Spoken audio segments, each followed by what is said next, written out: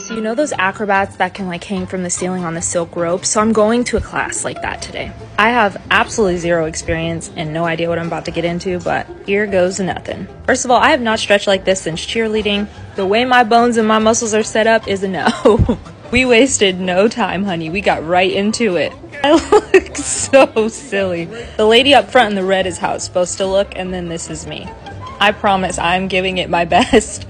By the end of it, I felt like I was kind of getting the hang of it. Overall, it was super fun though. I felt like it was a great stretch. And they gave me the cutest little red set. 10 out of 10, I would totally do it again.